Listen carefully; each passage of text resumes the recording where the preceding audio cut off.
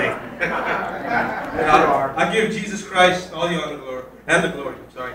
I'm out of breath though. I give him all the glory and all the honor for the salvation of my soul and the forgiveness of my many sins.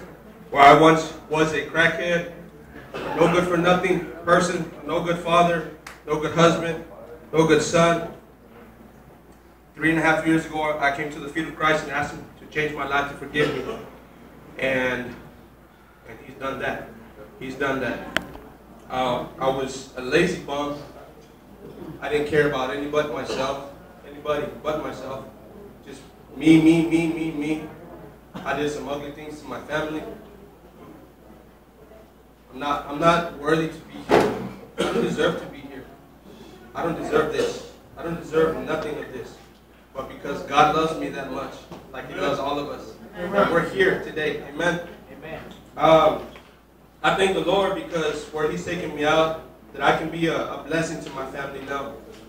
That I can spend time at my mom's house and lift her up and encourage her and where I used to be a curse for her.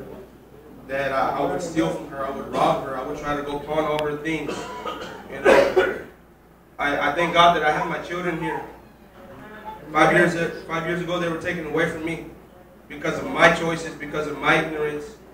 They were taken away, but God had a plan. Amen. Amen. God's got a plan. He's got a plan. And if I didn't listen then, he showed me I need to listen. I used to come to church here when I was a kid, roll in the back with big old tractor tires. He got me there, I strayed away, and he got me now. Amen. It's better to serve God than to live that life. It's better. It's better. I have much more joy. I don't got to smoke crack cocaine to have joy, to be all wired and looking under the door to see if anybody's coming out. I don't got a drink to make myself feel all warm and fuzzy in the inside. I got the Holy Ghost. Amen. The Holy Ghost. It makes me feel warm and fuzzy.